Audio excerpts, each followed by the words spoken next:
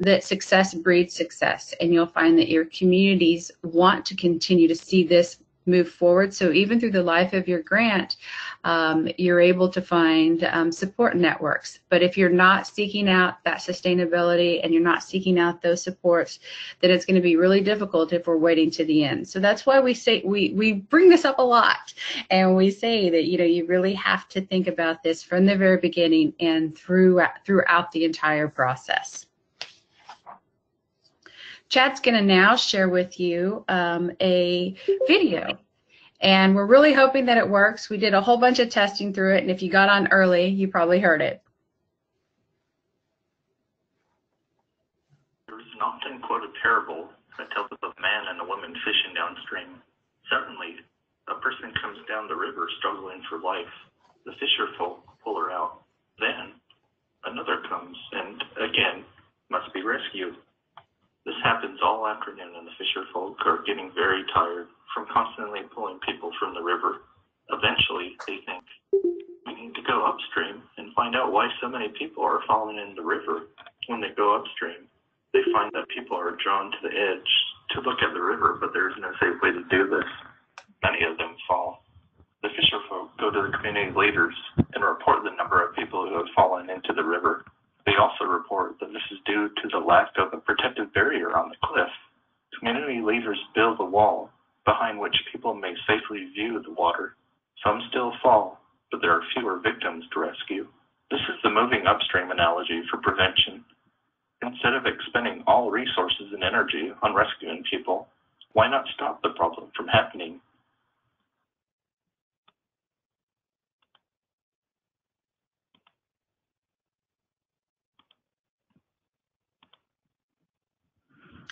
When thinking about that parable and thinking about prevention specifically, one of the things that you're going to recognize is when you're looking at the community and what is going on within the community, thinking about the environmental strategies and thinking about how, if you see where we could address versus just a program and impact prevention and impact the environment before the problem occurs, there's a greater likely you're going to have across the board impact. As it was noted in the video, it also says it may not impact everyone, but it does impact greater numbers than just singular programs.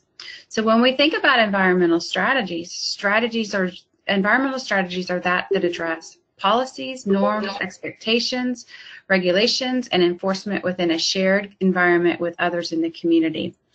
Another way to look at that is these are policies and practices, kind of customs, habits, what's going on within your community, the community norms that change the context and norms where we live and work. It limits the access to substances and can prevent harmful behaviors. When we again look at environmental prevention, the decision to use alcohol and not to use the substance, it's impacted by three factors. First, the individual. What do they believe? What do they think? Do they think it's not that big of a deal, that it won't have an impact on them? Were they perhaps taught at an early age or see at an early age that really drinking or using other drugs is not that big of a deal and it's not going to hurt them in the long run? Thinking about the environment. Where does the substance use occur? Is there areas in the environment, in the community, in the area that persons live that a blind eye is turned towards? Is alcohol advertised? I've walked down many streets in small towns and big towns where there's a lot of advertisement that really promotes the use of alcohol and really shows it in a very positive way, passively and much more, in a way that you don't even recognize that it is having that impact. Also, how accessible is alcohol or other substances? Are they able to get it themselves, or do they have contacts of persons that they're able to receive?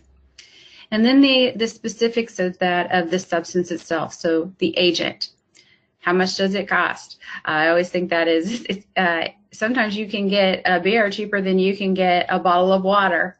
And so when you think of the cost, and we think of young people specifically, it's noted that they have the most disposable income of any age along the realm. And so if it's inexpensive and they have the funds to spend it on that said product, they're probably going to use it. Again, when we look at the public health triangle model, and you look specifically on where the individual prevention will focus on, it focuses on the individual. It focuses on helping them make some changes in their decisions, helping them impact some thought processes. Where environmental prevention focuses on changing the agent and the environment. Individual prevention is usually in the form of educational programs to change the perception of risk and harm. And so when we think about that, increasing awareness of consequences and the health risk with the idea of changing an individual's mind about their choice to consume their product, it can have a big impact on the individual. Yet education really isn't enough. You really need to be expanding upon that. And in addition, you need to be expanding upon the impact within the environment. When we look at environmental prevention, it works to change those messages that we see on a daily basis, those messages that we hear at home, that we hear at schools, that we hear at church, we hear at work, we hear from the television, we hear on the radio, we hear on YouTube, we hear everywhere, that it is setting kind of the stage that alcohol and tobacco and other drug use is really not that big a deal. It's kind of appealing. It's kind of the thought of it's how you look more grown up. It's how you deal with stress. It's how you deal with celebration. It's the thing to do.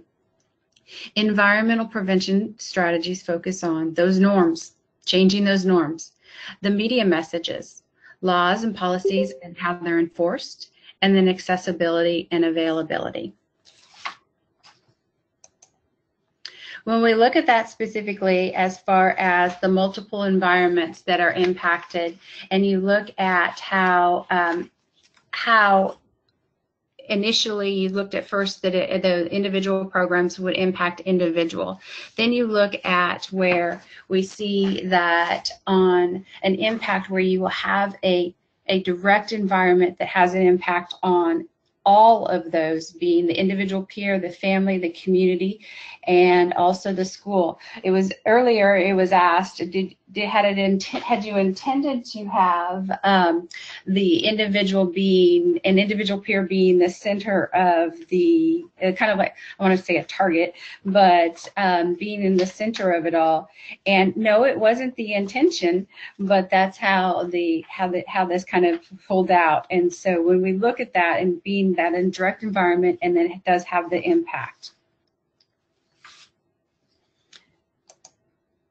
When we look at community norms, what is considered an expected typical behavior in families, neighborhoods, schools, and communities? Has anybody ever heard the saying, kids will be kids? And, well, I did it as a kid, and I turned out okay. Maybe you might see at community functions, celebrations as far as weddings, where it is, well, it's no big deal and everybody's here, and it's kind of the thing is at a certain time where all the kids then show up and drinking is it's allowed to happen. And those community norms have been around for a long time, and so considering that how you can change those. When you're looking at the media, it's very central to shaping attitudes, norms. Sometimes it happens in a way that we don't even recognize it. You might also notice that, and we know what media is, but specifically you may not consider product placement and where things are located, and social media and the impact that it also has. I found it interesting that song lyrics and just how different they are now, and when I was growing up, which was a long time ago, that there was a lot of push to keeping those song lyrics, especially aimed at young people, not to be so positive towards drug use and misbehaving. It doesn't seem like song lyrics for this generation that is what is, that's not the push any longer. So really what media is what you find from the media is its attempt to shape the way that social issues are discussed. And so what we're really hoping is through environmental strategies is that you're shifting that, and there's the discussion as far as the impact that the media has. When we do the consideration of the 4 Ps of alcohol marketing, you think of this as kind of media marketing 101. First, the product itself. The price, is it affordable? The placement, there's a lot of research that indicates that if it's at eye level or you're able to reach it really easily, that that is the product that gets purchased the most. And then the promotion. We seem to find that there's a lot of alcoholic products that have a huge push towards aiming their focus on young people and aiming their focus on that of making it seem like it's what you do. This is what you use to be cool, and this is the substance that young people drink. And lots of times you'll find that, for example, the Mike's Hard Lemonade, it doesn't really taste very alcoholic. It doesn't. You can't taste the alcohol. It tastes like lemonade, and so that it's kind of a soft approach for kids to be exposed to the substance, and then find that it's really not it's not that big a deal. It doesn't taste that bad, and then it builds their tolerance. So how does the industry work when you're thinking about the 4 Ps? It's really important to understand those critical viewing skills and understand that media will and does have an impact on your decisions. But you can have a media awareness that can help you and can help young people in making different decisions. So keeping in the 4 Ps and how the media works is that how advertisers work is keeping those that do drink, get them to drink more. Get those that aren't drinking to start drinking. Get the drinkers that are not drinking their brand to drink their brand. And you've really got to create a good public image. So you might notice that there are some alcohol prevention programs that are sponsored by alcohol in the alcohol industry. Just being really cautious of the messages, and if there are some things that perhaps make them look good when they're really not doing good. So it being really important, and I did a program with some young people not too very long ago, and just shared with them the different pictures and how that had an impact on their decisions. And it was really interesting for the young people to recognize that how much they were being influenced, kind of unknowing to them. They didn't really realize that they were being manipulated, and just encourage them very much to use your critical viewing skills. You know, be aware, and then make good decisions, or make decisions from that, and hopefully they will be good decisions.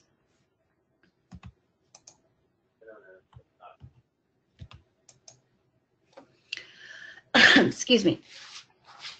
When considering laws and rules and policies, the determination and enforcement of families by law enforcement, schools, businesses, and city council. This is not just law enforcement. And it's not always just laws. Excuse me. When and where alcohol can be sold.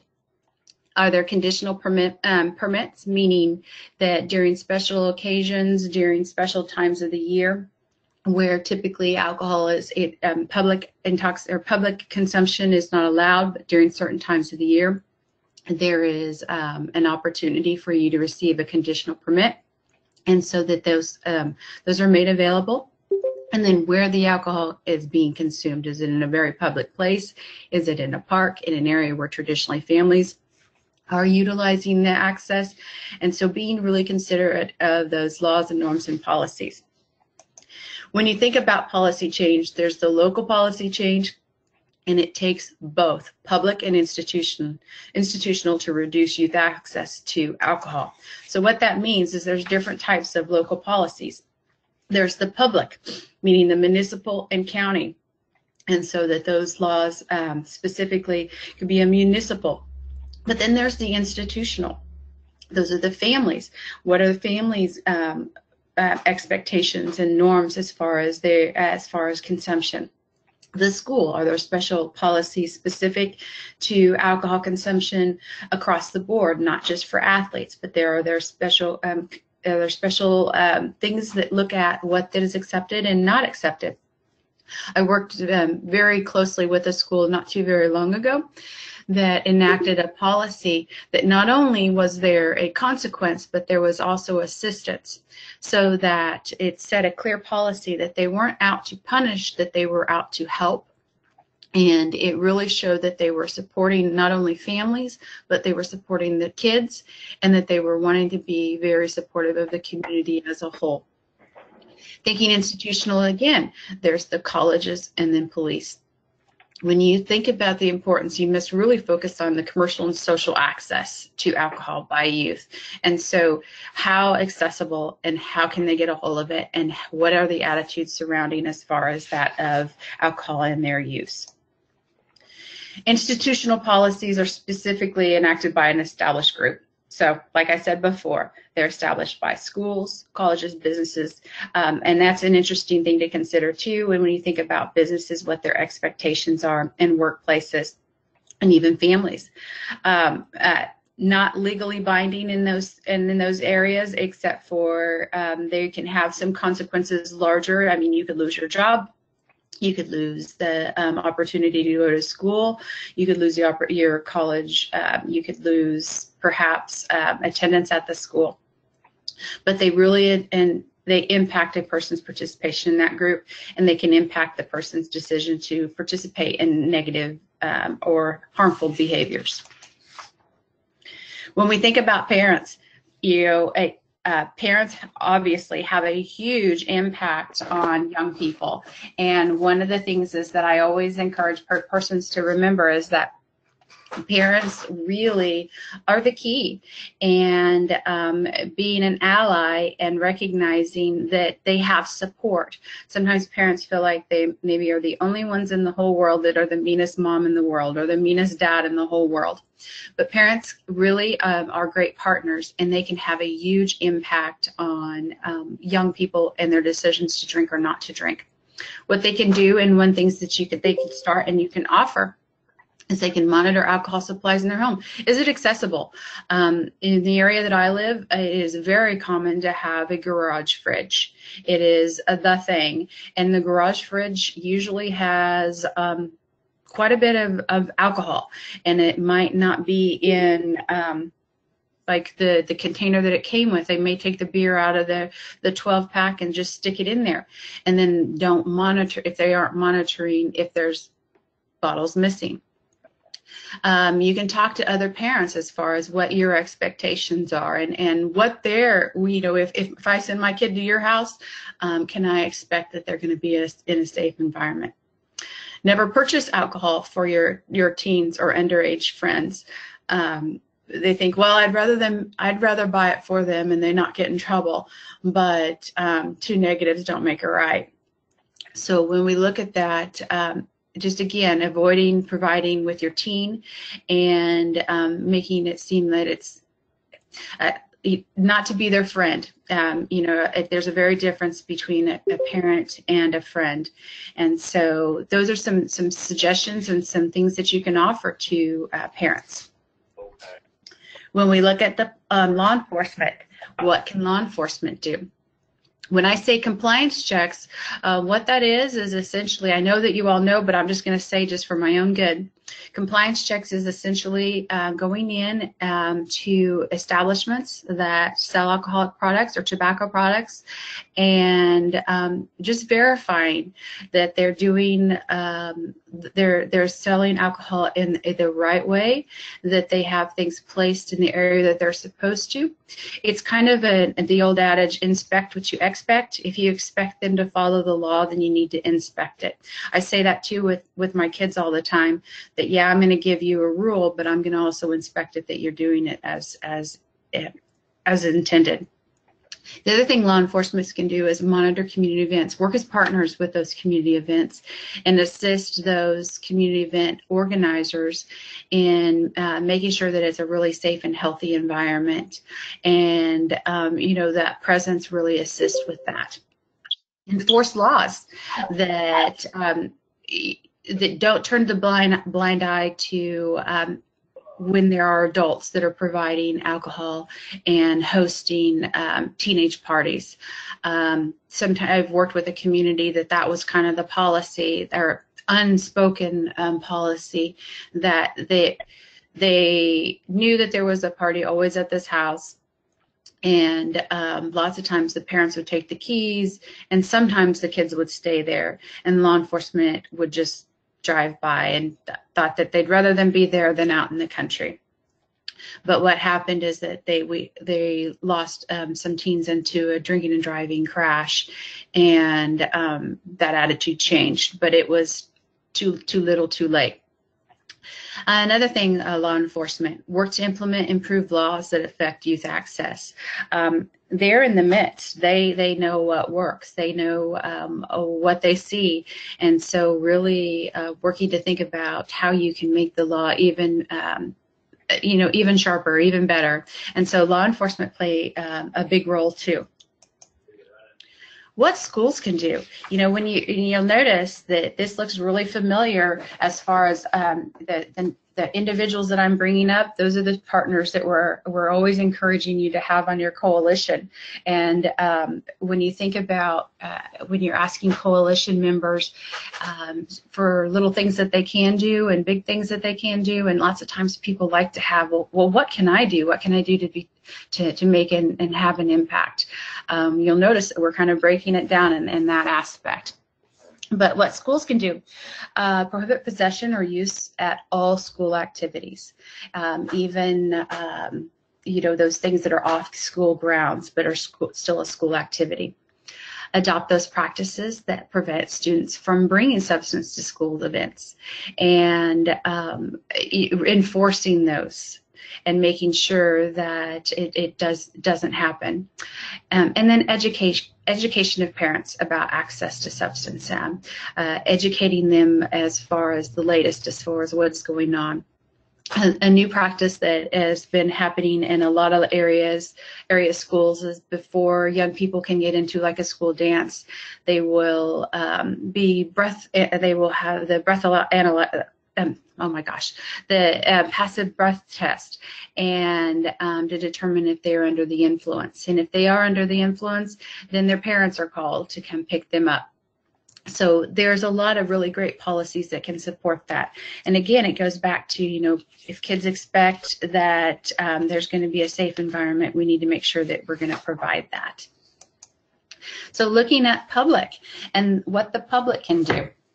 And with those public policies, those are enacted by the federal, state, or local governments. These are legally binding. These are items that the government has put into effect and should be followed across the board. So what I mean by that is that these are laws and policies that are on the books, but how they're enforced can be determined within the local community. So we're really encouraging you to be enforced. So thinking about those, the minimum age to buy.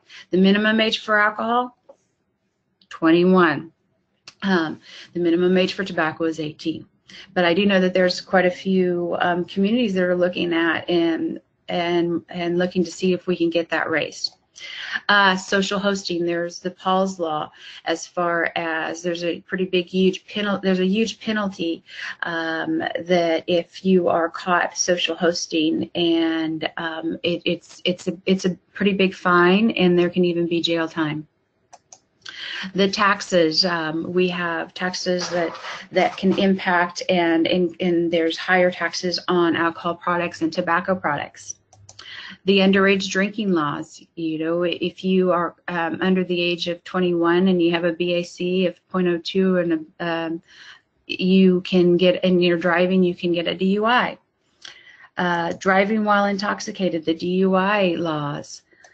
Restriction on advertising and billboard placements. There are restrictions, and so those are things that you don't have to seek to create, but can maybe seek to make sure that they are following those laws. Restriction on smoking in public places and private entities. I know we have some coalition members even on the line that did a lot of work with that and had some really great success. And I know that, for example, Reno County had a really big impact on our state fair, and so kudos to them. Open container laws, obviously. Open container, you can't have anything opened within your car. Those laws just ensure that you can say, well, I wasn't drinking it, but it's open, so the law has been broken. Again, limits on the location and densities of liquor stores, and then their hours of operation. This one is, you can't have a liquor store so close to a school, and really try to consider that as far as like also the walking paths. Rules governing the use of placement of cigarette vending machines, and right now vending machines are not allowed and they are gone, but those are some policies that had been enacted to increase some public health and in reducing the access to alcohol and tobacco by minors. But those are some things that, you know, you don't see vending machines anymore, and those were a way that lots of times young people were getting a hold of it. So it's an environmental strategy that had a really huge impact, and you don't have to go back and try and do it again. When we look at social access, and I'm sorry, I had to take a breath there for a second. When we look at social access and policy examples, alcohol availability at community events. When we think about this, I'd like you to think about all the community events that you have in your local area.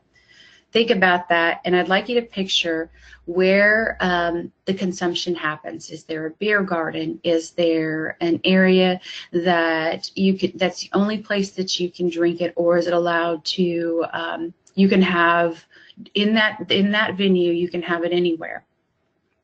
So taking that in consideration, think about controlling the availability and the use of alcohol, for example, like at parks and beaches and other public spaces, concerts, street fairs, sporting events. Look at the range. It can be anywhere from a total ban to where you have a restriction of where on Sundays that there's no alcohol. And the town that I live in, Sunday is family day, and there's absolutely no alcohol sold that day, and it's very much touted as a family day. Implement voluntary by event organizers or through local legislators. So you may find that you can work with those event organizers, talk to them. Rodeo days, typically lots of they have a special day where perhaps that they don't sell alcohol that day at all, and again, it's touted as a family event. This can be a local policy where you work with your event and really think about also the event facility. There are some privately owned events facilities that maybe you could visit with and see if they could make it a private business policy. When you think again about this, availability at those community events, if, for example, that you would like to see if there's just an area for families and young people, so that there would be a designated area where alcohol is not allowed in this specific this specific area. So these are options. These are different things to think that as far as the building and looking to change. And lots of times when you're changing norms and you're changing those policies, sometimes you have to take baby steps. Again, establishing a designated drinking area where underage youth are not allowed in there, and then they can't leave it. So we during our fair, we have a beer garden, and you have to have an armband to get in, and then you can only get one beer per purchase, and you can't leave with it. Looking at limiting alcohol sponsorships. I know that lots of times you can get the banners super cheap, but they have to also have the alcohol sponsors logo on there. But thinking about looking at ways that you can look for other sponsors that don't promote that of alcohol. Having those alcohol-free day nights or days or nights. Really important thing is really working with the event organizers to look at procedures and thinking about enforcement of those policies and working with, not against, but the security. How will you establish a procedure for handling an intoxicated person? Making sure that if they were allowed to drink in this facility, how can we get them home safely? How can we a better way to say it, cut them off? And so when we look at that, really having that procedure set up, not just trying to guess as it occurs.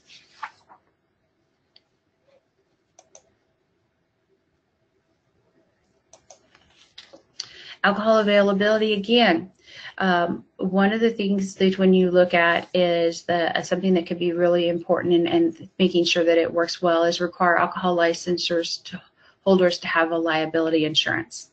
There is a state law that has some legal requirements there on liability. It just is another safety net. Require responsible beverage service training for alcohol sellers and for event coordinators. This is a really great opportunity, not only for you as a coalition, but also as the event sponsor, to learn a lot as far as how you can be responsible in serving alcohol, what to look for, things to be prepared for. And lots of times I find that after the event sponsors themselves, after they have gone through the training, there's a lot of things that they learn and a lot of things that they are thankful for that they have gone through that training. And they're super easy to sponsor and really a really great way to have a big impact on responsible drinking for those over the age of 21. Require the alcohol sellers to be at least 21 years of age. Require a manager to be on duty at the booth at all times so that there's the go-to person and that can make sure that those policies and procedures are followed through. Through that responsive beverage training, they will receive an age identification checking procedure, and they will learn how to do that well. And so making sure that that is established. The one thing that's also key is prohibiting the persons that are serving from being able to drink. You're maybe not as cognizant as far as some good decision making if you are drinking and selling the alcohol beverage.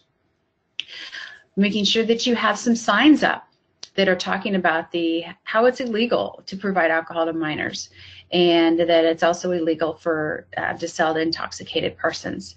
This is a safety net, not just for young people, but this is also a safety net for the establishment that's selling the alcohol, and that they can point to that this is a legal thing. This is something I could get in trouble, and I could have a huge fine if I sell to you. So there's no way I'm going to sell to a minor, and then also there's no way I'm going to sell anymore to an intoxicated person. So it's a win-win. When you look at the importance too of those community events and the security, having that, as I said earlier with law enforcement, having that partnership with them, they're not security, but they're added security, if that makes sense. But establishing that procedure, how to handle the intoxicated drinker, the security staff be adequately trained. and making sure that they are aware of the and their surroundings, and making sure that they are enforcing the laws and the policies that have been established. Ban consumption in parking lots and monitor those parking lots, because lots of times if you're drinking in the parking lot, you're probably going to get in your car. When you're thinking about how also to have a big impact, limit the size of the cup to 12 ounces. You know, a 48-ounce big gulp is not a really good way to monitor and help a person responsibly drink. Use cups with alcoholic beverages that are distinguishable, so that they don't look exactly like a cup that you would get maybe in the Midway that you might have pop in. Limit the number of servings a person can purchase, so they can't go up there and get an armload. Stop serving alcohol at least an hour before the event closes, at least. And then make sure that there's more than just alcohol at the event. Sell some food and non-alcoholic drinks. And I've also noticed that there's been some push towards providing, if you indicate that you are going to be a non-drinker, that they'll provide free water. Social access, some policy examples. The social host liability. I hope you've all have heard of Those Who Host Lose the Most. It's a campaign that really looks at reinforcing the awareness that serving or providing alcohol to minors or persons who are intoxicated, that you could be held liable, and if that person who has been provided the substance is killed or injured, or kills or injures another person, that you will be held liable, and there will be charges pressed against, and it's a pretty big fine. But there is a lot of resources with that. Those Who Host Lose the Most. A lot of media material, a lot of letters to the editor, and a lot of promotional materials that can really heighten the awareness and really increase the education. And there's some really great resources from that.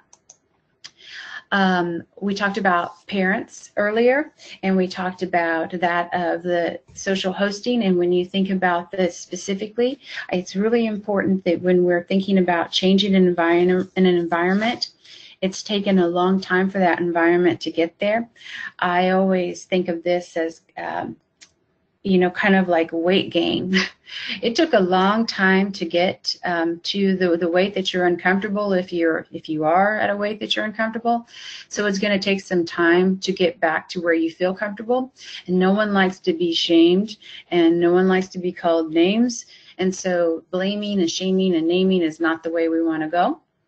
That no parent and no community feels 100% competent, and 100% of the time in environment prevention is about addressing the environment that the young people and their parents are experiencing. So thinking about where we can increase some of their education and increase some of their thoughtfulness as far as how they can be more equipped to offer a safer environment and encourage some safer policies. They need support. Community needs support to create those home policies that can keep their children safe. And if social norms are saying that youth drinking is not that big of a deal, it's okay, it's bound to happen, it's a rite of passage, and there's a lot of pressure, and then parents feel like they need to comply. So when you really think about that, building that support network for the parents to see that it's kind of the squeaky wheel, but that's not really what happens. Parents can be huge allies, and it's really important to get them on board, keeping the focus really on the larger social norms instead of those individual parents. And so really looking at how we can have a really big impact on parents is through support. I've spoke really quickly, and I always have a tendency to do that, but anyone who's ever been on a training with me, you know that. And it's because I get so excited about prevention and how it can have a really big impact. But my watch just told me that it is time to stand. And so that tells me that we need a quick break. So what I'd like everybody to do, all 33 of us, I would like for everybody to stand up from your computer, take a little bit of a stretch break, And I would like to offer a 5-minute break, and I mean seriously, just a 5-minute break. So if you would like to grab, refresh your coffee, refresh your water, whatever it is that you're drinking that's non-alcoholic, and or if you need to run to the restroom, whatever you need to do, we will get started back promptly at 10:55. But I want to offer just a quick stand up and stretch break. And then I'm going to also double check to make sure that in the chat log if there were any questions. So everyone take a quick stretch break. We'll start back at 10:55.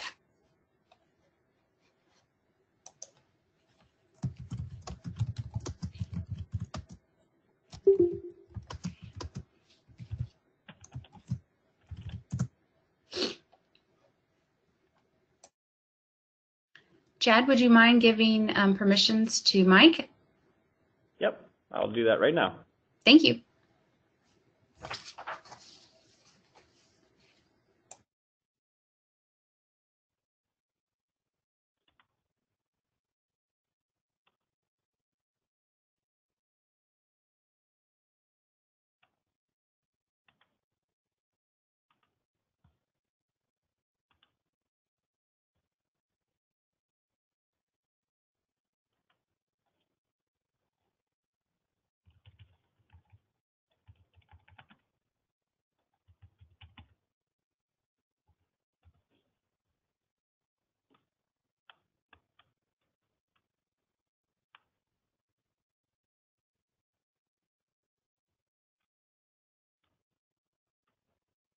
Chad, are you there?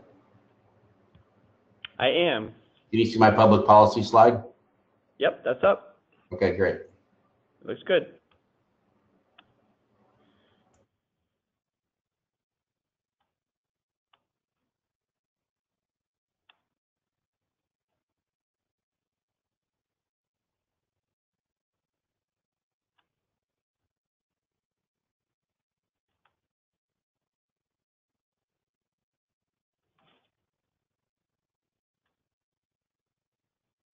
Okay, Chad, I shared my webcam, so you need to share yours.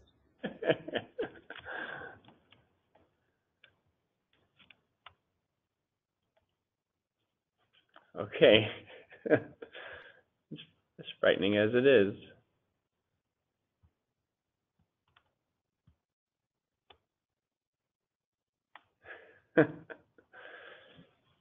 Can you see mine? Okay.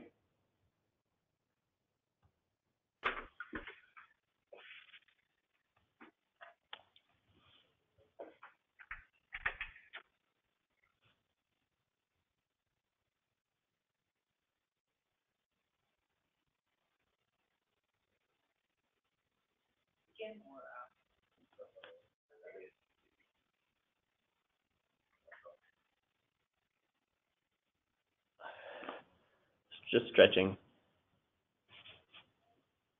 Very impressive. Yeah, thanks.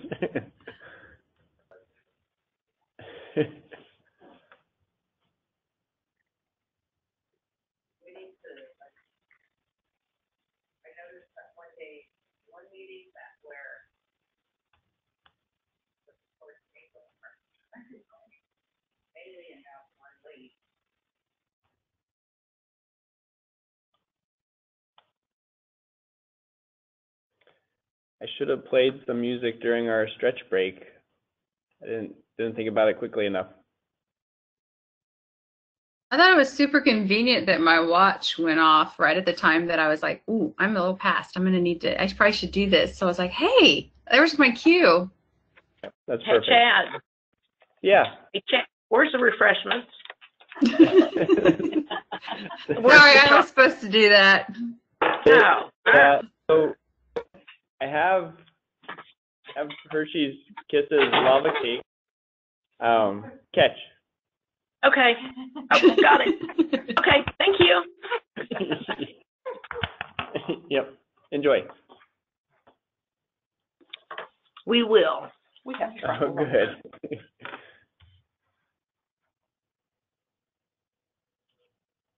By my watch, it's 10:55. So I hope everybody is back. If Mike, if you're ready, I am very happy to close my webcam so that we can get started. I am ready. Oh, you're the best. Okay. All right, you Well, can hear me whenever- okay? I can hear you great. Okay, and you can see my public policy slide up there? I sure can. Looks great. We're good to go. Good morning, everybody. This is Mike Parsons. Those of you expecting to hear from Chrissy today, I'm sorry to maybe disappoint you. Chrissy had to go down to Oklahoma, so I'm going to fill in and cover her slides for her this morning. So I'm going to follow up with some things that Heather had said. And one thing we're going to jump into is a different type of policy. And she did touch on it, but it's the public policy. And there's some different types of public policy. One of them that we're looking at is the commercial access policies that address commercial sources of alcohol, such as the wholesalers, restaurants, hotels, promoters, retailers, things like that. If you take, I know that we can't really respond to this, but if you take a look at that picture below, would you interpret that this community is pro commercial alcohol policies or maybe against commercial alcohol policies? And I know you're all sitting there thinking against, but it's not correct. To me, it would be more for a pro community or commercial access policies. One thing to kind of remember about the commercial policies and the public policy, I'm sorry, is that the local policy can be, like Heather mentioned, at a state level. So like driving intoxicate or the serving alcohol at age 21. The under the influence driving at 0.08. But there can also be other ones that we talked about, which would be municipal or county type policies. And all the people must follow state laws or federal laws, but then each community can kind of set up their own different policies as they go through this. And so you may see quite a bit of change among the communities, even in Kansas. And I'll kind of share about that here a little bit more as we go through that. Oops. There we go. Commercial access policies, some examples of that. One would be increasement of enforcement of sales through compliance checks. This could be, as we mentioned, police officers that go in and just check establishments and kind of see what's going on, maybe checking ideas of folks that are in this establishment. If they're not allowed to be. But another example of public policy could be some establishments will let folks into the establishment being under 21, but then either at a certain time they must leave, or they can be in there but they're not allowed to drink. So there's one way to do appliance checks that way. Another way they do appliance checks is they often will take people that look older than they are. Maybe they're not of the legal purchase age, but they take them with them and they send them into places and they see if they will sell. So they will look through compliance checks, in those ways also. So if they could increase those, that would be one way of maybe cutting down on these areas that you may know of or that you may have heard of that are serving alcohol or where the youth are getting access to it, things like that. Another one is reward and reminder program for merchants. This is also in conjunction with enforcement, but this one's a little bit different to where the vendor may get the reward for doing the right thing, which can be done in different ways. But for example, if there happens to be law enforcement in a particular establishment and they do see that this establishment is checking IDs of these individuals, if they're following that only 21-year-olds are serving alcohol, that they possibly cut down alcohol sales on somebody that's publicly or obviously intoxicated, things like that, they can give them a reward or kind of reminder recognition that they were doing the right thing. So that's where they could go and kind of work down that road, not necessarily the negative of writing a citation or something like that, but using the positive reinforcement to also make sure that that's taken care of. The other one is responsible beverage service training. There's some on that some places do are required, other places don't require it. I'm trying to think of one that we talked about the other day. Is it Applebee's? They have a commercial, or they have a policy that everyone in their establishment that they do go through responsible beverage service training.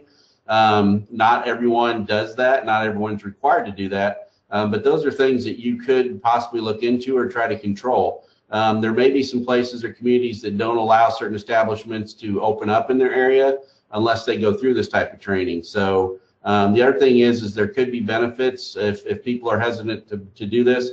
There can be benefits through their insurance companies because any additional responsible service or beverage service training could show their dedication to not serving minors or youth and following other alcohol laws in their community by completing this training. So that's something that you may want to look into.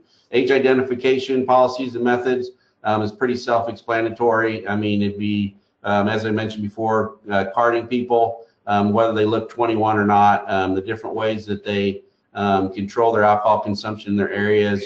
As Heather mentioned before, it could be at different events, it could be different size cups, it could be alcohol-free zones, it could be different areas that do serve, it could be certain events that they don't even allow alcohol at.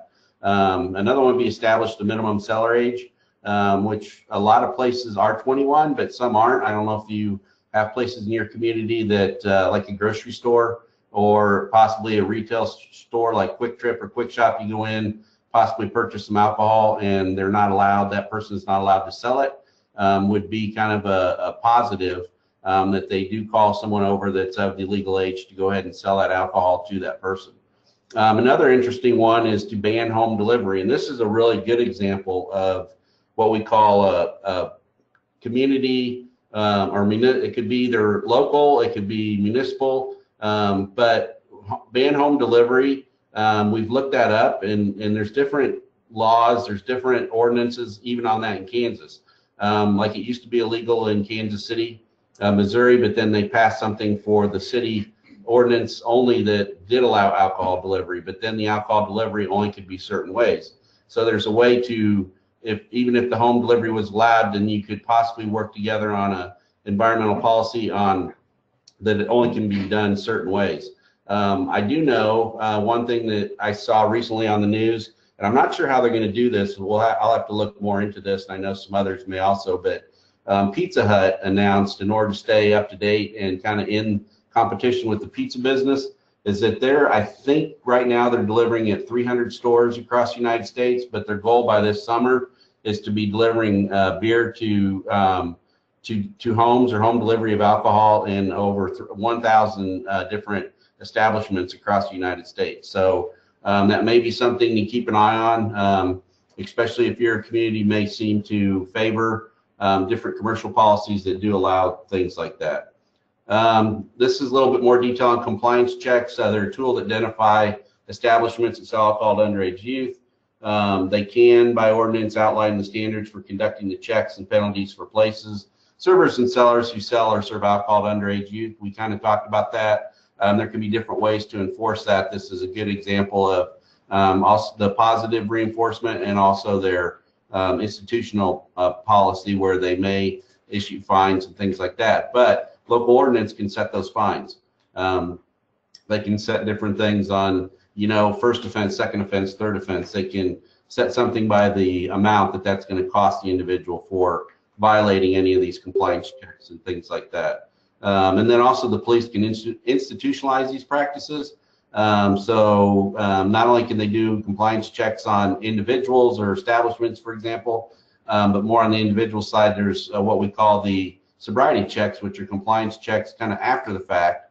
I realize that, but that would just be another example of a compliance check, not necessarily on an establishment, but just something that's going on in that community.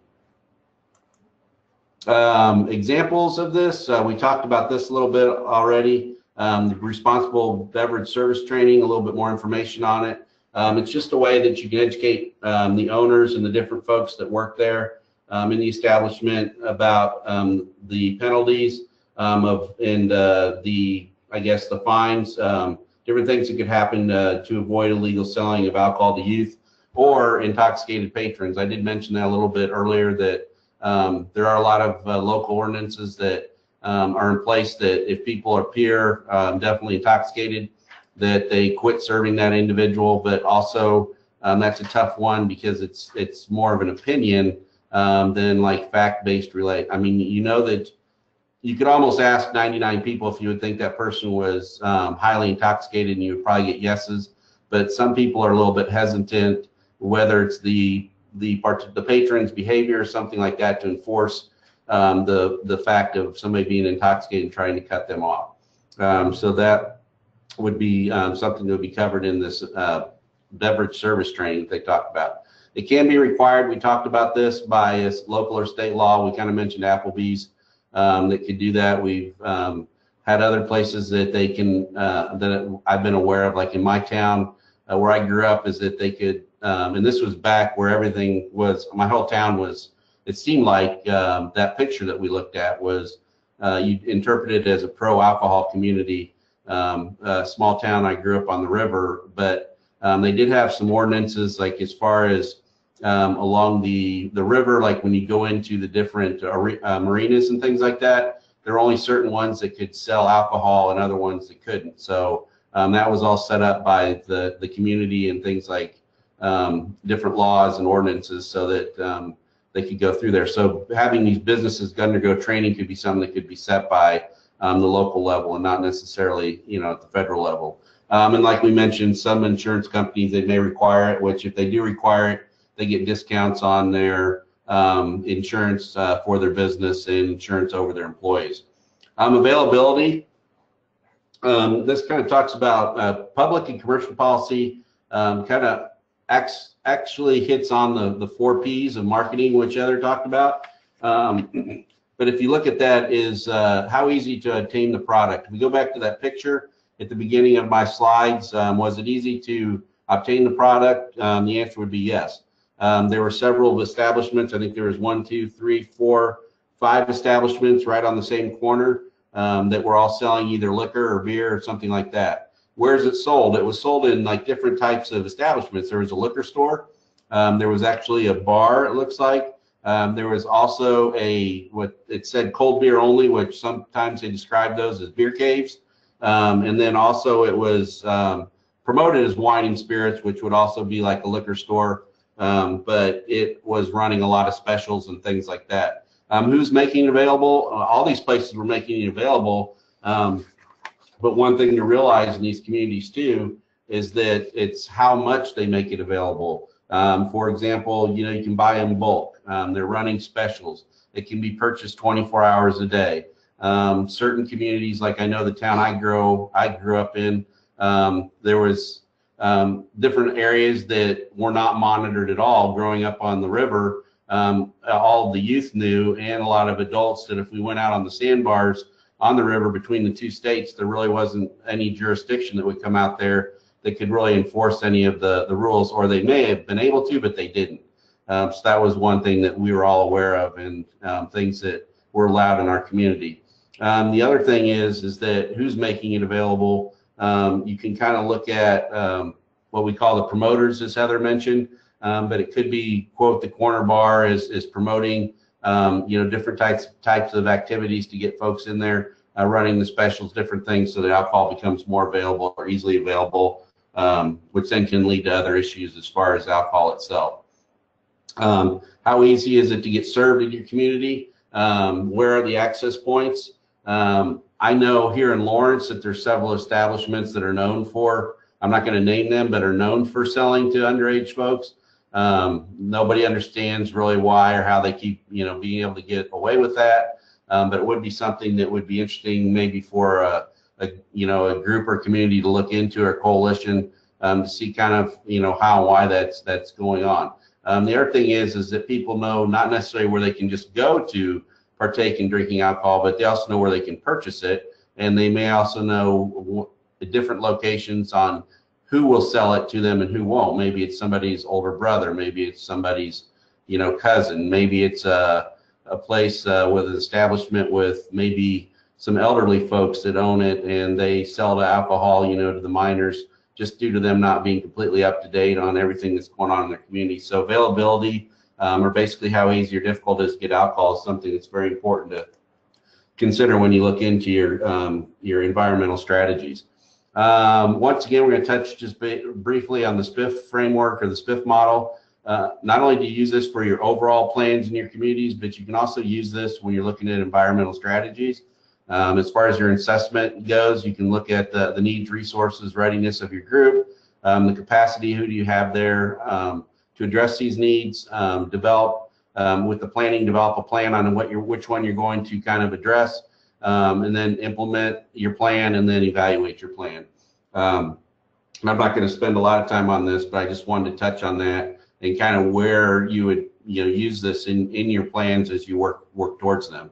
Another important thing is to make sure that your strategies align with your risk factors, that your substance-related situations match up with your risk and protective factors, which then match up to your strategies, such as your policies, practices, and programs. You wouldn't want to try to match up a public, let's say, like a public community risk factor or environmental strategy with something that may fall under the social. You'd want to make sure that everything kind of falls together, because mainly what you're doing is you're addressing the how of how are you going to do this, how are you going to address this environmental strategy. Here's an example. This is kind of a sample process. You're looking at the percentage of, as far as the consumption pattern, box A would be the number or percentage of college students that binge drink. The risk factor would be students that don't think binge drinking is harmful. Also high access of campus on campus and near campus. And then the conditions that allow this is campus allows alcohol on their university, at their games, at different events. Local fraternities encourage the binge drinking at frat parties, other special events that may be held, and then university staff are not aware of the extent of the problem. There can be alcohol that's allowed in dorms where other universities don't allow alcohol in the dorms, different things like that.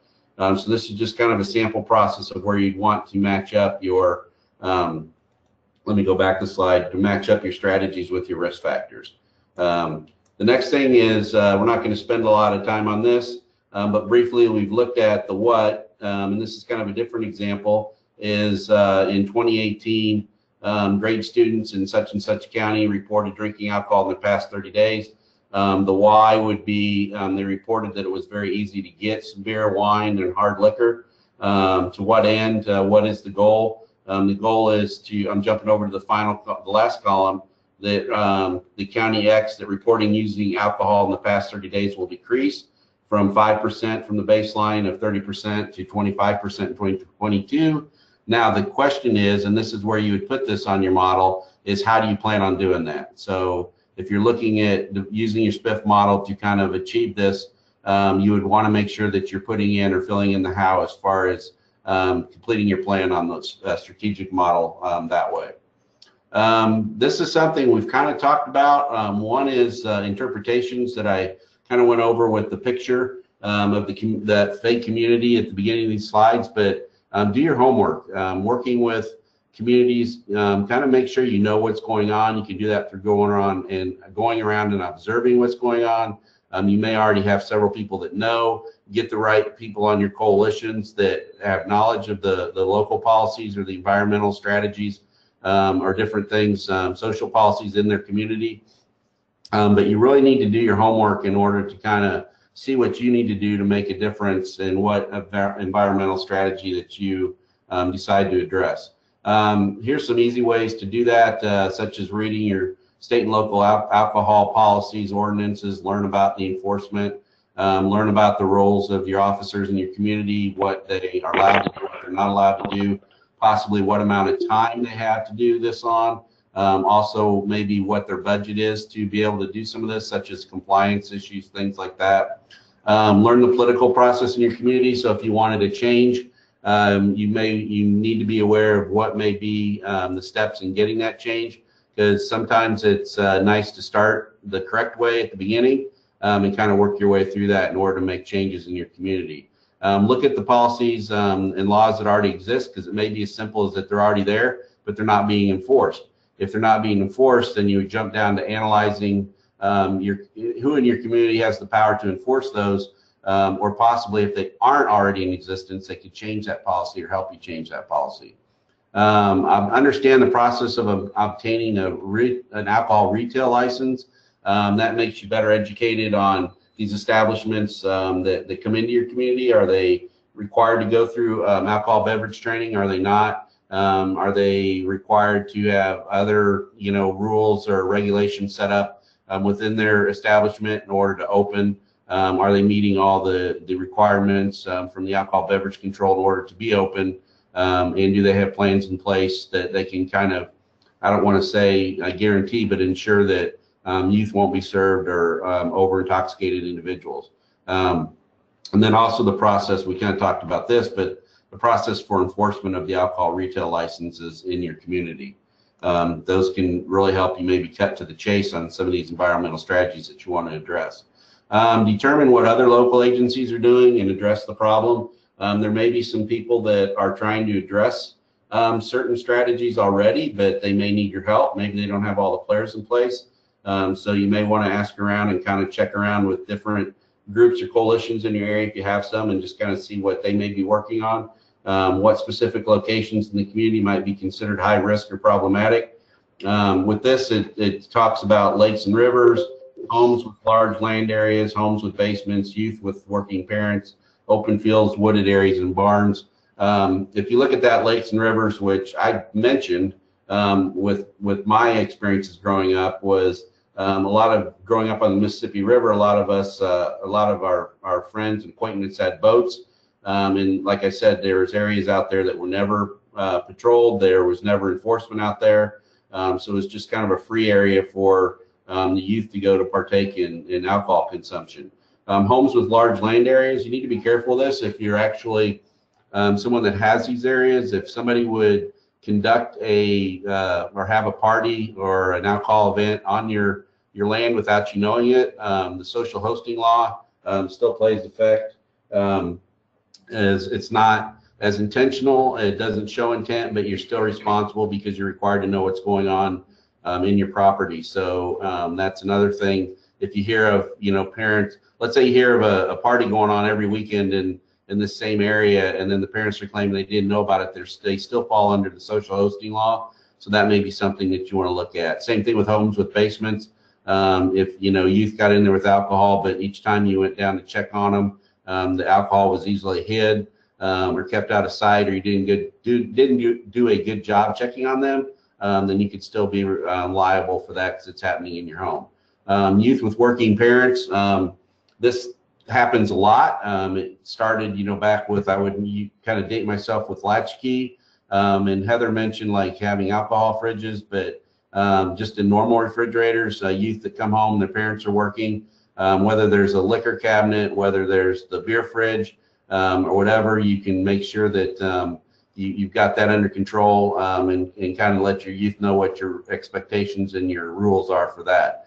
Rural communities, open fields, wooded areas, and barns. Deanne brought up a good example to me that I overlooked and I wasn't even thinking of, but not only do folks have like beer fridges in their garages, but in smaller communities, and such as in maybe rural communities that have barns and things like that, they may have refrigerators out in their barns that are even less protected. And if they keep large amounts of alcohol in those barns, youth know to go to those barns. They know which ones maybe are unlocked, unmonitored. They can go through there, grab a few, let's say, alcohol beverages from there, go to the next one, and before you know it, they've got enough to, because not that even one couldn't cause problems, but they could definitely come across a large amount of alcohol that way as they go through it. The last one, before we jump over to communication education, is when you get started is collaboration. I mentioned this a little bit ago, but allow partners with different perspectives to work together. So if you could get representatives from these different environmental areas or these different factors that we've mentioned already together, it could, while you're doing your homework, it could really save you time and get you started working with folks right off the top and getting a better understanding of what's a better pulse of what's going on in your community as you go through that and start working on these environmental strategies. Determine whether your coalition, just mentioned this also, sorry about that, jumped ahead of myself, but what stakeholders need to be there to improve your initiatives will succeed. You need to look at who's directly affected by the problems, who cares enough to want to solve it, who benefits if it's solved, and what individual groups can help resolve those problems. If you look at those 4 bullet points just as a head start or a place to begin, you could even identify maybe one strategy or larger strategy that you know is happening in your community and try to get these folks together, invite them to your coalition to kind of discuss these environmental strategies and see which way you might want to address that. So another way to kind of see what's going on with this is, using the different data that's available to you, whether it be the KCTC data or other data you have in your community. But that may be a good starting point for you guys to identify some things that are going on in your communities that you may not even be aware of. So just a couple things to think about while you're working through your community or your environmental strategies and your different public policies and things in your community. So I'm going to jump over and hand it over to Deanne. She's going to start with communication and education, and then I believe Deanne and Chad will wrap it up and we'll get you done. All right, thanks, Mike.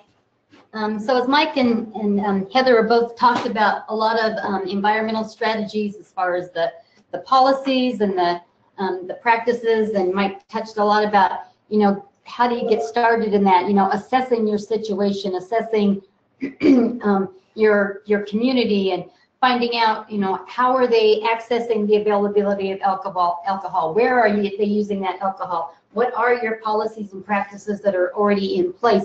Those are really important things that your work group or your coalition members need to do in order to get you started in deciding what are those strategies and how they line up with your how they line up with your risk factor that you've already identified on your logic model, to make sure that they are a good fit for your strategic plan in your community. So in jumping in over to communication and education, this can be an environmental strategy as well, as it could also be used to increase the readiness of your community in order to impact them and to for strategies that you've chosen to be successful. There are lots of different kinds of communication and education, and I'm not going to spend a lot of time for the sake of time on these. If you go to the SAMHSA website, they have a breakdown of more information on each one of these different types of communication and education. But media messages of all kinds influence how the people thinks and behaves. Communication strategies can be used to influence community norms, increase public awareness, attract community support for a variety of prevention issues or changes in a policy that are needed. And it can also, as Heather touched on a little bit, about teaching critical viewing skills, helping youth to realize that they're the ones that are being targeted and how they're being targeted by media.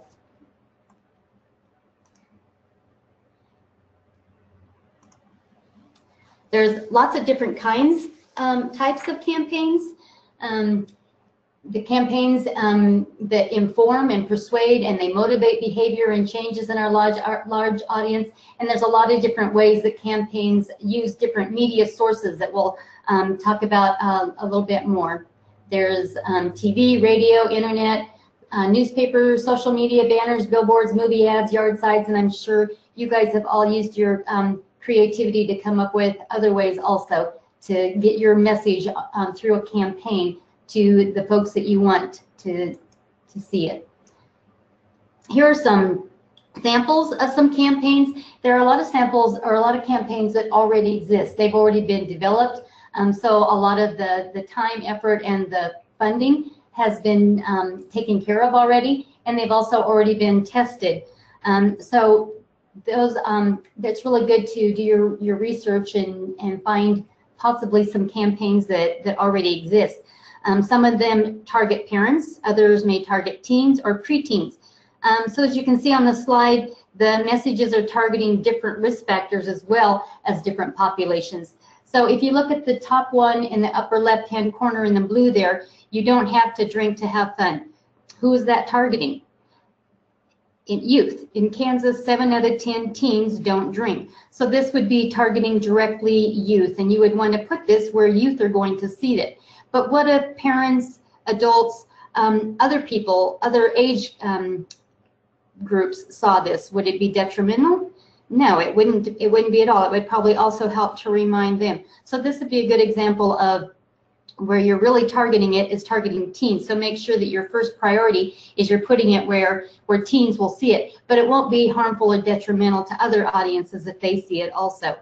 If you look at the bottom right-hand corner, the Parents Who Host Lose the Most campaign, that was developed to target parents specifically. Now this would be a great campaign to use if you have, during your homework time, assessed that where they're accessing alcohol is in their homes, whether it's deliberately or unintentionally, if parents are the ones who are possibly hosting those parties, or they're happening in the homes, or they're getting their alcohol from parents that think, oh, it's okay, we'll just take away the keys, at least they're home. If that is through your assessment process what you've identified, then this would be a great campaign. But if during your assessment you've identified that they are using fake IDs and there's retail outlets that are allowing youth in your area to purchase alcohol, then this would not be a campaign because it wouldn't line up with your risk factors and your assessment that you've identified.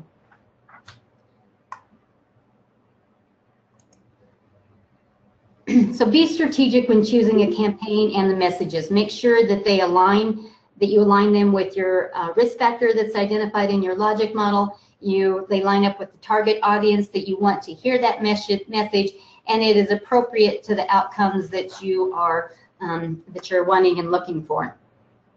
Ask yourself, what is my purpose? Am I raising awareness about a problem? Do I need to raise the heat but keep the hope alive? We don't want to add to the problem, but we want to raise that awareness.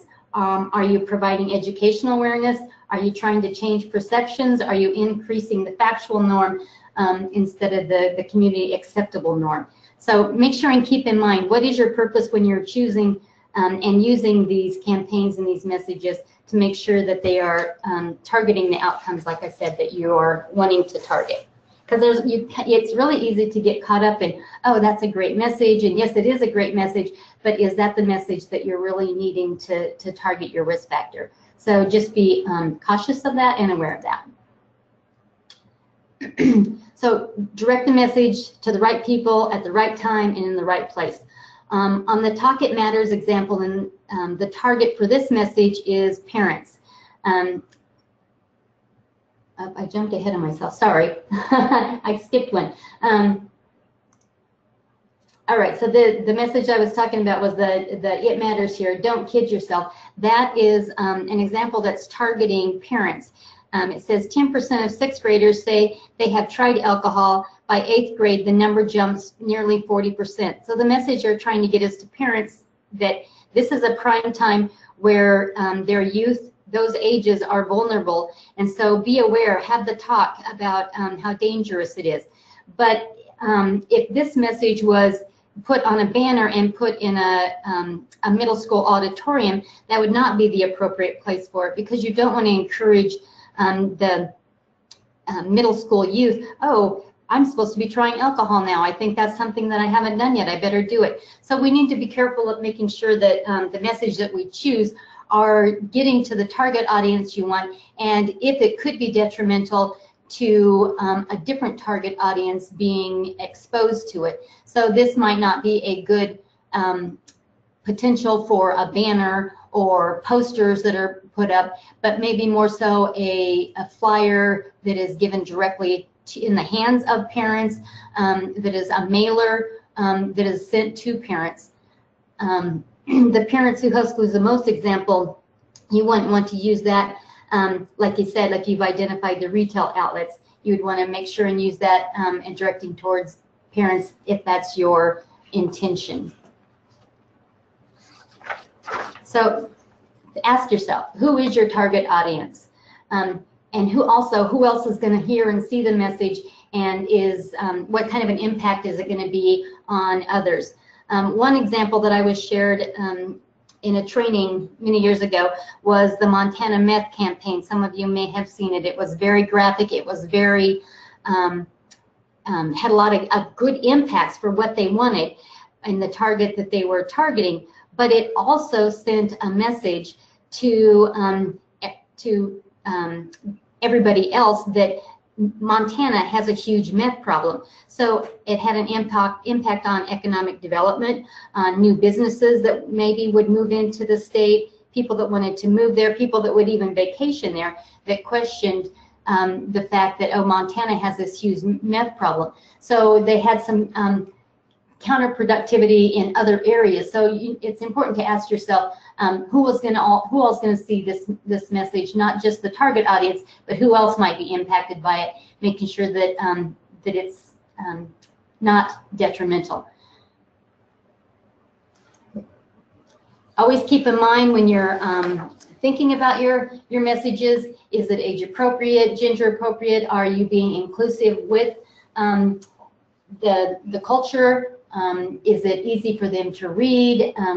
And the media habits for the age. If you are targeting parents and parents don't use Twitter, then don't use Twitter. If you're targeting youth and they don't read the newspaper, then don't expect the newspaper to be used to get the message to them. So make sure you consider the habits of their audience that you're using, and is it sustainable? Can you continue this message on?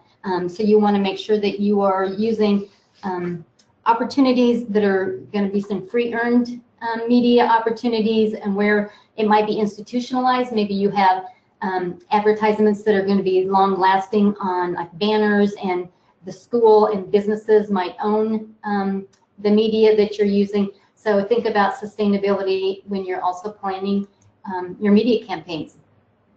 And also keep in mind diversity. Variety is really key, because even excellent messages are subject to wear out with heavy repetition.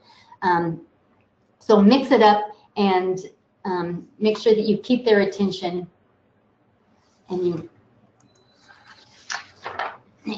don't forget social media. Social media is here whether we like it or not, and it's here to stay. So if you're not familiar with using any of the social media outlets that are needed for your coalition and your target areas, this is a great way to get more people involved and to give the work back to your coalition members.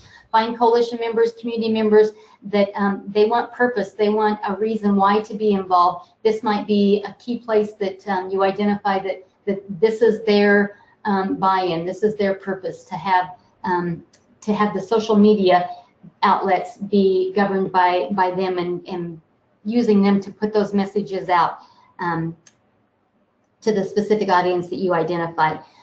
As you can see on the slide there, you can look at the number of uses. So Facebook shouldn't be overlooked, but you also need to decide and to dig a little deeper and do some research to find out if this is true in your specific community, in your area, to find out what are those media uses, and they could change. They could have changed since this research was given out. So check into it further. When you decide what mediums you're going to use, there's the traditional, and they shouldn't be overlooked. Print, some people still definitely use the print, the radio, TV, outdoor ads, but be strategic in your planning. As I said before, mix it up, don't use just one, and really keep in mind the bottom on your screen there. People remember 10% of what they hear, 20% of what they read, and 80% of what they see or do. So the more you can get your campaigns or your media messages, whatever it is, the purpose you're using it for, the more you can get people involved in it, and they can see it and not just hear it or read it, the more they're going to remember it. It's going to have a bigger impact. Also, as I mentioned before, earned media use. Make your campaigns bigger than they are. Use every chance to have a news article.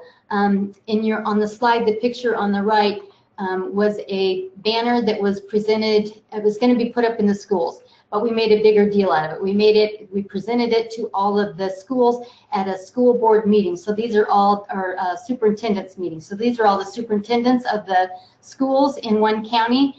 We presented them with the banner, so we made a big deal out of it. The media came and took a picture. They wrote an article about it. So it got exposure to the coalition, the purpose of our coalition, and another picture of the It Matters campaign and the message that was sent forth.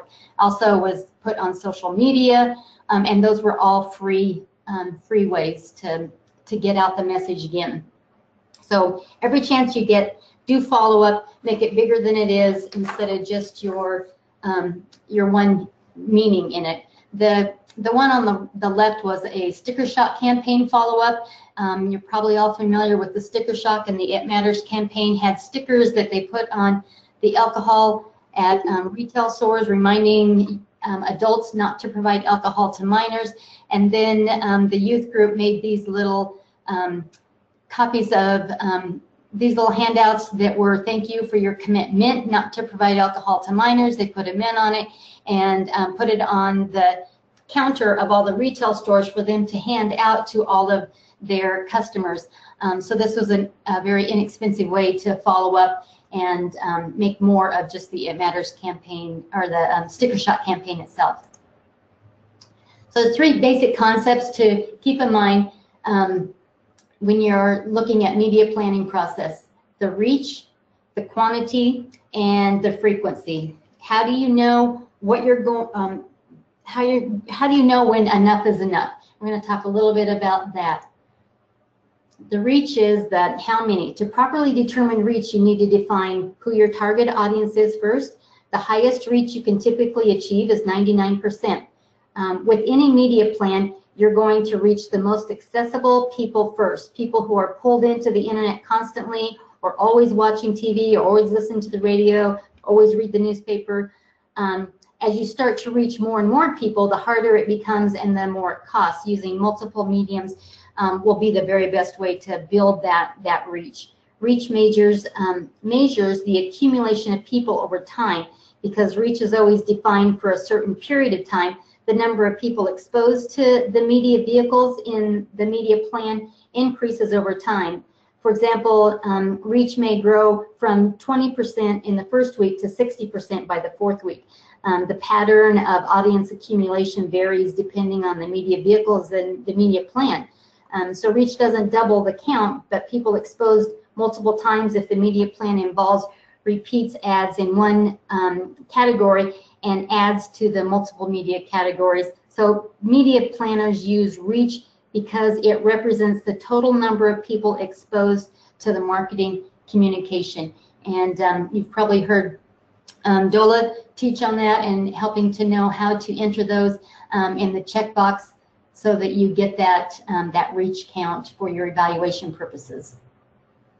As you can see on the screen, the highest reach, like I said, is 99%. A moderate reach is 70 to 75%, and the lowest reach that you want is 50 to 60%. So you really need to have that goal at least 50% reach in order to get the outcomes that you want. How much is too much and how much is too little? That's a great question, and this is just a guideline because we don't know all the answers. But too few exposure or impressions on your message won't break through and get you the results, and could result in a wasted budget and time. Too many impressions and you have not only wasted your budget, but you may also have succeeded in annoying the very target audience that you're trying to persuade. So how much and how often should you expose people to your message? According to this chart, a message would be most effective when exposed to an audience from 5 to 11 times. High levels of frequency can be effectively achieved through advertising in a smaller number of media vehicles to increase audience duplication within these media vehicles. For example, a commercial that runs 3 times during a 30-minute television program will result in higher message repetition than the same commercial that runs once in 3 different programs.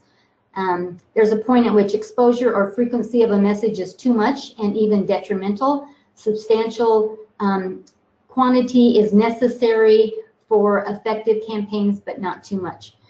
Persistence over time is important because each year there are newcomers to your viewing audience who are moving in, and those that are new that could be at risk that weren't before. So persistency over a long period of time is important. One-shot interventions will have limited lasting impact. Campaigns need to be sustained, repeated, and updated on an ongoing basis. Media functions are like a shotgun rather than a rifle, spraying out tiny pellets across a broad audience, which actually may be functional for hitting the moving targets. Prominent placement of messages in conspicuous positions with media sources serve to enhance both exposure levels and perceived significance. So to maximize quantity, pursue monetary resources from different people in your community, different resources. Look for those free public service time and space, and earned media to make it more than it is.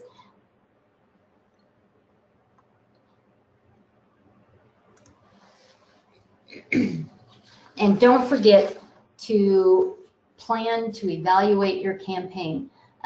We have, with our grants and the KDADS grants, it's set up for you in quarterly reports, community checkbox, to make sure and report, and that's part of your evaluation of your campaign messages.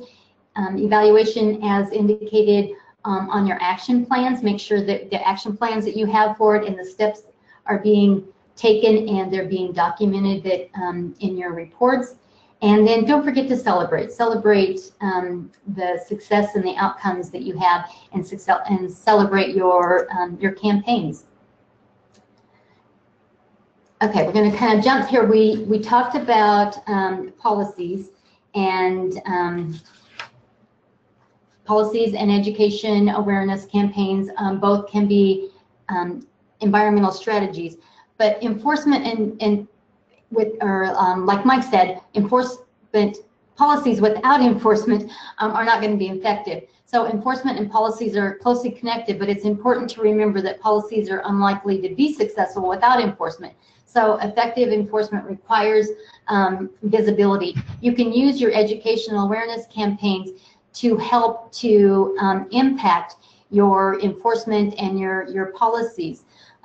People need to see that substance use prevention in the community is priority, and that the prevention of it is priority, and that violating these laws and regulations will have consequences. So a sticker shock campaign is a good example of how to make enforcement visible in your community, as we stated here. Enforcement strategies may include surveillance, penalties, fines, detention, community policing, and incentives. So surveillance, such as law enforcement walking through, having cameras. When law enforcement are visible when they do the sticker shock campaign, that's showing that visibility and changing that norm, and getting that visibility of the policies are going to be enforced, and they're not going to be allowed to get away with it. Penalties and fines, we understand those. There are consequences for people that break don't abide by the policies. Community policing, encouraging communities to get involved. Another way to do this is the 1-800-MUST-BE-21 campaign, using that to help encourage people in communities to report underage drinking parties.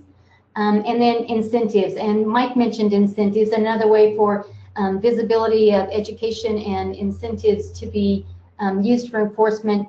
An idea was shared how a coalition could have cards that are just a card's good job card, or even could be included with an incentive such as a gift card, or maybe a coupon to a business that you partnered with for a 20% off, or a free ice cream cone or something. So if your coalition had those incentive cards and they went into an establishment and they saw that somebody was carding somebody, or not allowing a minor to to access alcohol, that they could give an incentive, and that would be a visible way to encourage that, that positive norm and that change in your community.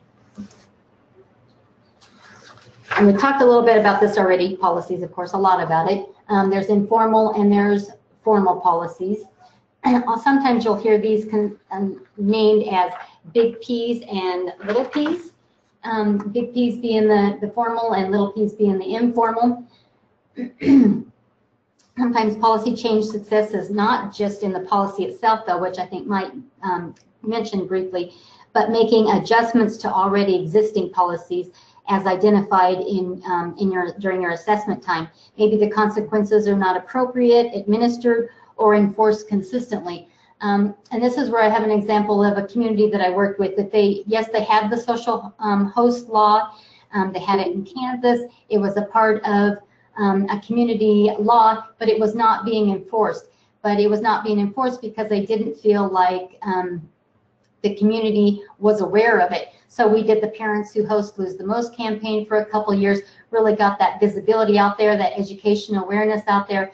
And then after that had been implemented for a couple of years, the county attorney and law enforcement said, okay, they've been warned, they know, so now we're going to begin enforcing it. And through media and the communication and education piece, we were able to say, this is going to be enforced and here is going to be the consequences. And then they were followed through. So sometimes it takes digging deeper and finding out what is really going on in your community and what adjustments might need to be made that can make a big difference. So don't overlook the small P's because even those changes can make a huge difference. Excuse me. CADCA is Communities Anti-Drug Coalitions of America that most of you are probably familiar with, and they do a lot of extensive training to help communities maintain safe and healthy and drug-free communities, excuse me, through coalition work. And in their training materials, they teach on these 7 strategies for community change. The top 3, provide information, build skills, provide social support, are more individually focused, but oftentimes are very much need to be a part of your strategic plan because they need to take place in order for the environmental focused changes to be successful. So there's also a lot more information about these, and you can ask your community support specialist, go on the CADCA website, excuse me, or the SAMHSA website, and a lot of these we've already touched on. But if you want more information, CADCA is a great place to go for that.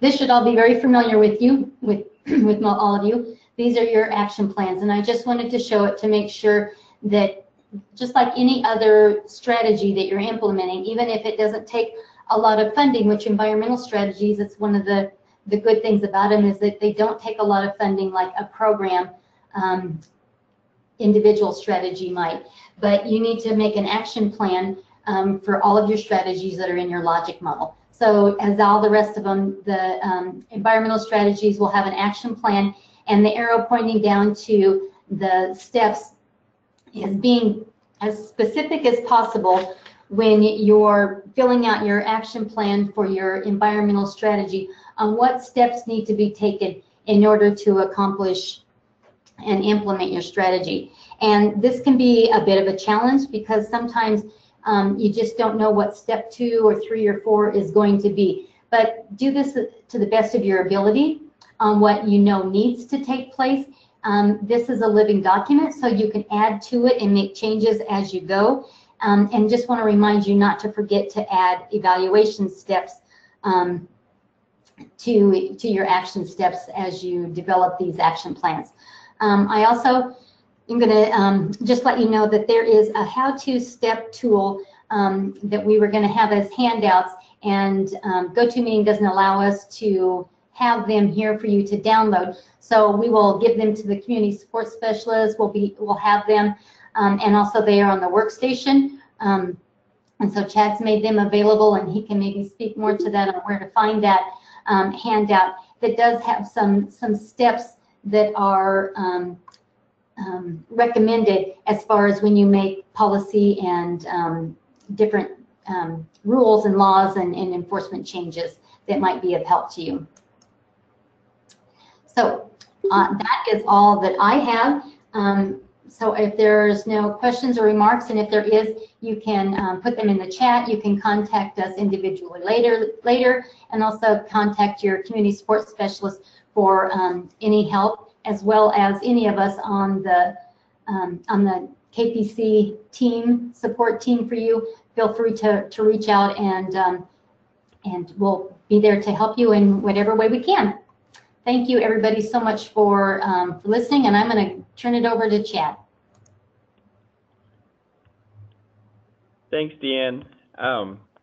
This is Chad, and let's go ahead and go to the next slide for the evaluation survey.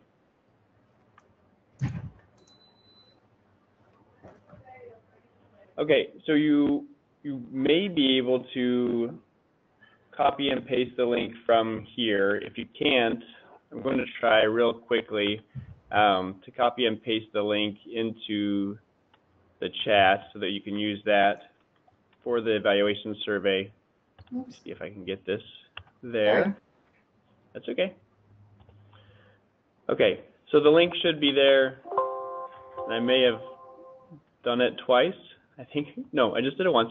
So the link is in the chat as well. For the evaluation survey, please do complete that, offer your thoughts, help us do better, help us learn from you all what is helpful about this webinar and other webinars like this. Deanne, go ahead and advance it to the next slide. The next slide includes the reference list, I believe, for the materials, for the sources that were used for the content in this webinar. So you can use that list to get more information, especially a lot of it comes from CADCA and SAMHSA.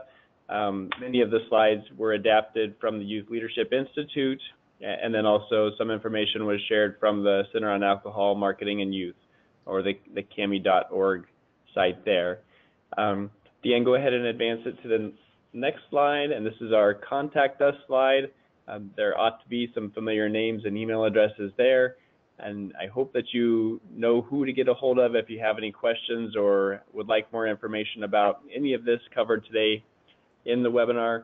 We will be having a follow-up message with the webinar, and it will link to a few different resources. It will have the handout that Deanne mentioned. It will have the slide deck in the PowerPoint presentation. It will also have the evaluation survey link. And then there'll be a couple of reminders for some upcoming events for the KPC.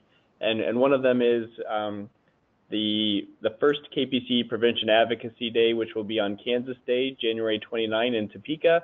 If you haven't had a chance to register for that, please do, and schedule with your lawmaker, your community assigned legislator, for a personal meeting with them in the afternoon.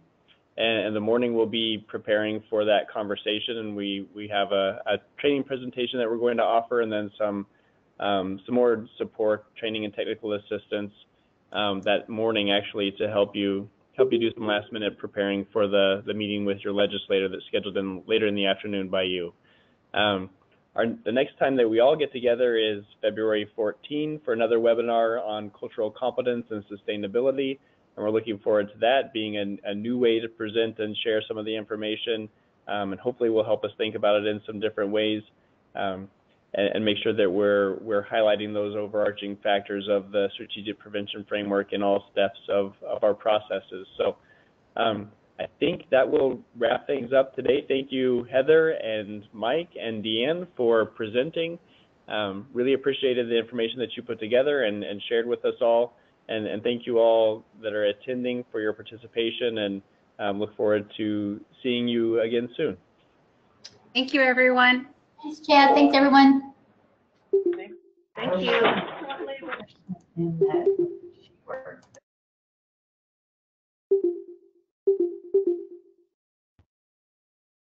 All right, everyone. I'll talk to everyone later. All right. Thanks, Thank you. Heather. Bye. Bye.